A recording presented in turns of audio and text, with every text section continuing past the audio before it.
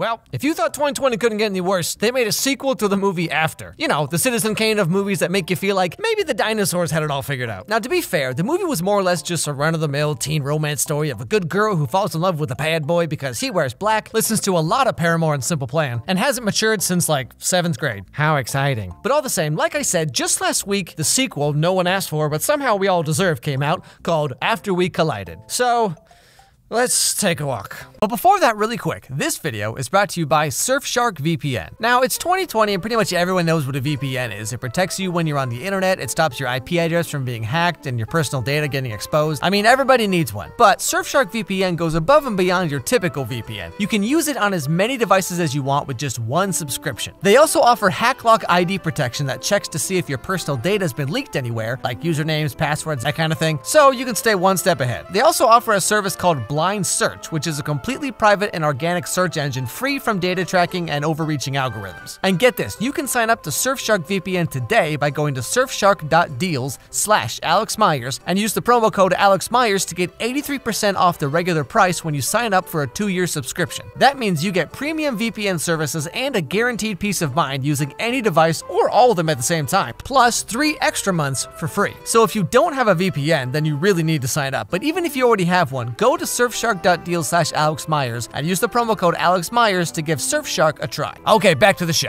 The movie starts out with a little recap of what happened in the first movie, sorta kinda, courtesy of our old friend Hardin. The entire world is a collection of memoranda that she did exist and that I have lost her. Whatever our souls are made of, hers and mine are the same. A rather pretentious way to open our story. You think? Anyway, like I said, he goes on to summarize the first movie. It's a story of a young girl exploring her independence. She meets a dashingly handsome young man who sweeps her off her feet, even though he represents everything she detests, and is ultimately betrayed by him when it feels as though all is lost. The two reunite, a story you've heard before. Only difference is, this isn't that story. Okay, are we seriously doing this right now? You're telling me the entire ending of the first movie didn't even happen? It's all just a dream Hardin's having in his car? I didn't sit through that whole first movie just so you could be like, look at you getting all emotionally invested in something that I just now decided never actually happened.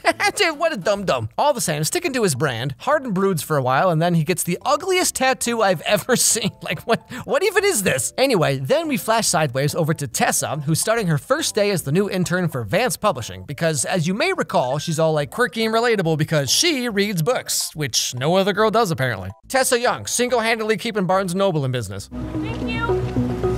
Sorry. Excuse me, sir, can you hold the elevator, please? Asswipe!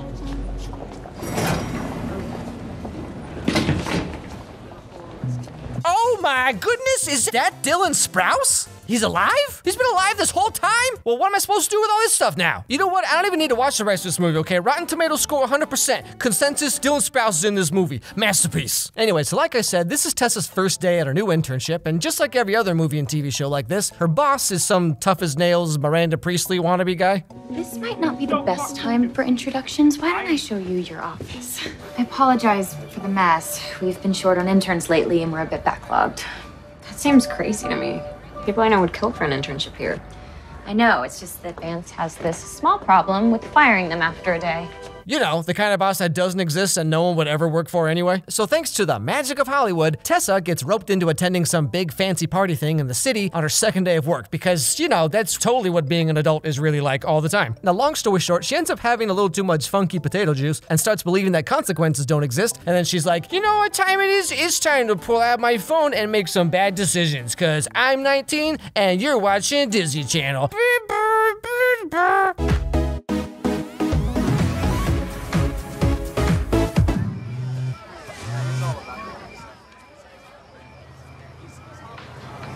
Tessa? Hi, I just wanted to inform you that I look hot and you're missing it. Yeah, okay, Tessa, I don't know. Between you and me, you kind of just look like that thing you get in Breath of the Wild after you find all the Korok seeds. So Hardin gets upset because Tessa's having fun without him. How dare. So he goes to find her because I guess she's still sharing her location with him, which is a real smart thing to do with your alcoholic, extremely volatile ex-boyfriend. Anyway, so then Hardin barges into Tessa's hotel room and you'll never guess what he sees. Hi. Are you trying to get me kicked out of this place? Yeah, come on in, why don't you? Hey.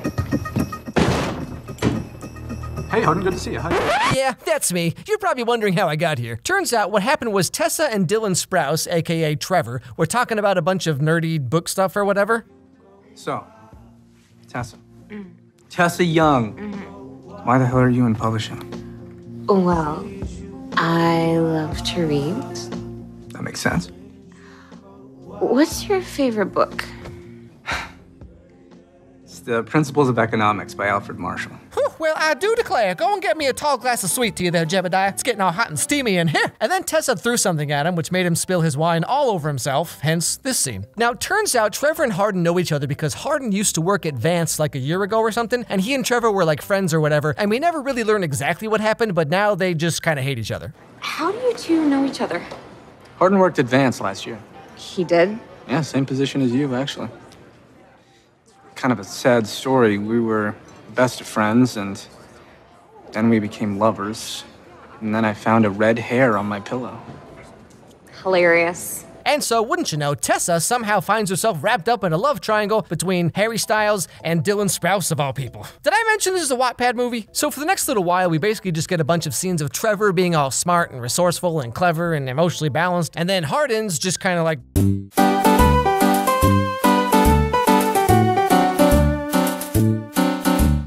One day, Tessa goes back to Hardin and her's old apartment from the first movie to pick up some things she left there, because you know how like girls always just leave stuff and then after you break up it's like, hey, so sorry to call you out of the blue, but like, are you gonna come get all your Polly Pocket stuff? What about all these bobby pins I found in my house? Also, can I get at least like one of my sweatshirts back?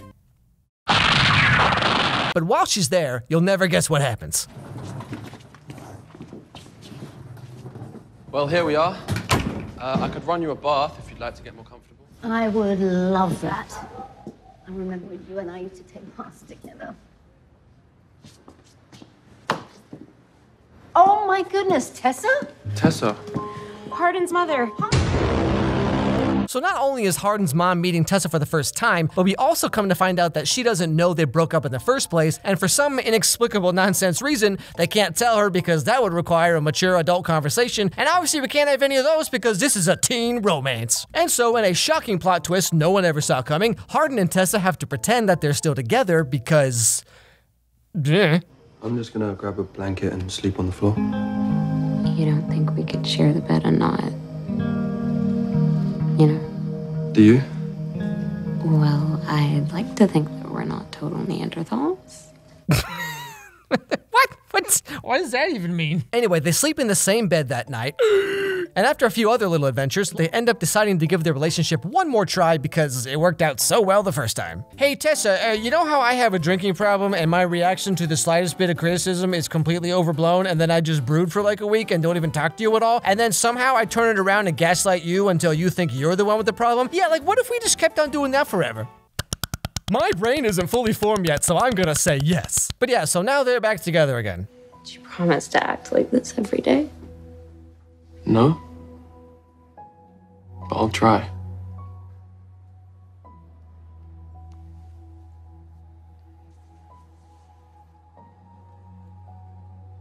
Whatever it takes.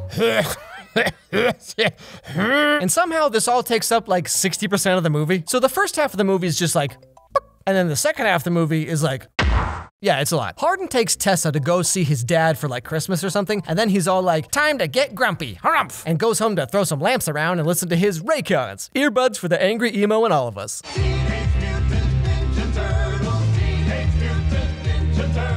Or then they go to this like party at some frat house or whatever, and then of course Hardin's old girlfriends are there, one of whom Hardin sneaks off with all night. And would you believe Tessa's not real thrilled about this and handles it with all the wisdom and maturity of a 19-year-old who suddenly has to deal with the results of her own choices. Huh? You just kissed that girl? No, you don't get to cry! And yeah, what did you do, huh? Nothing! The Fire truck. f is wrong She with you? just said that she doesn't kiss and tell. You should know I would never Fire truck. cheat on you! Were you with her tonight? Is she who you disappeared with the whole night? Yes!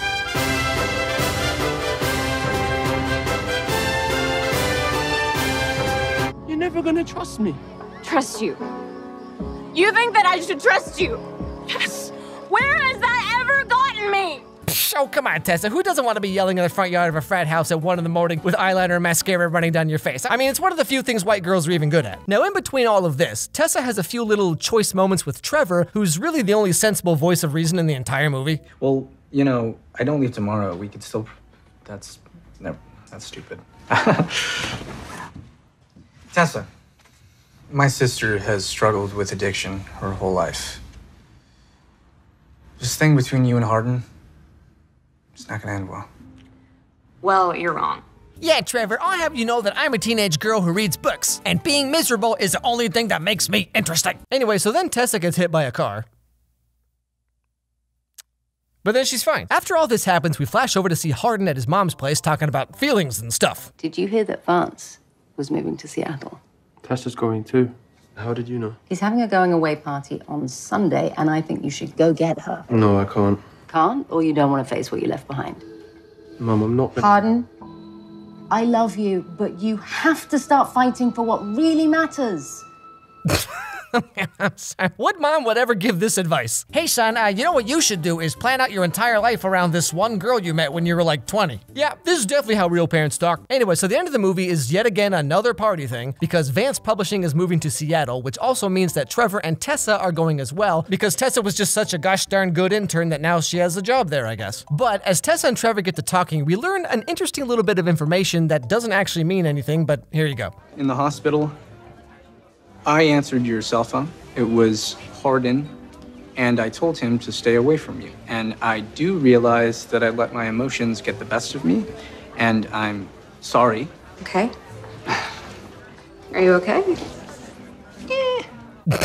I'm sorry. I don't know why this is so funny. Although, to be fair, this is also the same sound I make when anyone ever tries to call me on the phone. But anyway, somehow, of course, Hardin shows up at this party to win Tessa back, or whatever he's doing up there, and she sees him and runs out the door. So he follows her outside, and we get the final scene of the movie. I tried.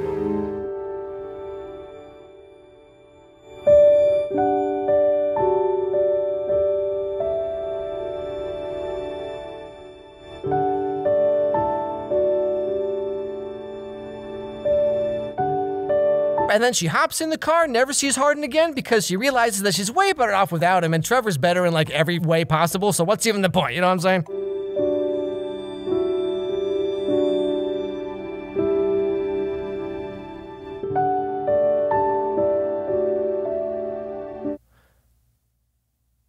Are you freaking kidding me? You chose this? When you could have had this? So once again, just like every teen romance story / movie since like ever, I guess, we have a story of a girl who falls for a bad boy and then realizes that she's in way over her head, and then the universe is like, well, hey, how about this fine young man who's more attractive, has more personality, emotionally mature, has his life going places, you know, he's a real catch? And then the girl's like, what's that? A fun, healthy, stable relationship? Not if I can help it. Now, along with this movie coming out, we also got news that there are 2 more sequels in the works. Lord, I don't know what I did, but I am sorry. I mean, this is like that one circle of hell that even Dante was like, nope, I ain't going in there. But yeah, so we had After We Collided, and I guess we'll all just have to reconvene next year for the 3rd entry, After I Threw Up, or whatever it's called. Hey, guess what, everybody? I'm in a video game. It's on the Android and iOS app stores. It's basically kind of like Candy Crush or Bejeweled or whatever, but it's got all my little dudes in it. And there's 200 levels to get through, so now you have even more excuses to sit in the bathroom for hours at a time avoiding your family / roommates. It's all free to play, so just head on over to the app store, links are down below, of course, and just download and start playing right now. Come on. You know, having covered as many of these types of movies as I have now, I mean, gosh, I've done what? To All the Boys 2, Kissing Booth 2, the whole Twilight saga, 50 Shades saga, and now I did, you know, After 2, and like, one thing I've noticed, I noticed it a while ago, but it's still just reaffirmed now, where it's like the sequel in every single one of these like romance type things. So they finally end up together, but then it turns out the relationship is really bad and all the red flags are now suddenly still there, you know, they didn't just disappear. And then the girl's like, oh man, this relationship is not that good. It's not at all what I wanted. And then she meets another guy who's better in every way, everything she ever wanted, okay? It's like just Mr. Perfect for her shows up. And then in the end, she's like, now, you know what? I would rather just hope that my current boyfriend turns into the boy that I want magically one day. Like, that's what I'll wait for. It's such a weird, like, message or whatever to send to like teenagers, just to be like, you know, like things could be better, but why try? It's such just like a weird concept. I guess like back when I was in high school, I used to, you know, think like, oh, I fell in love with this girl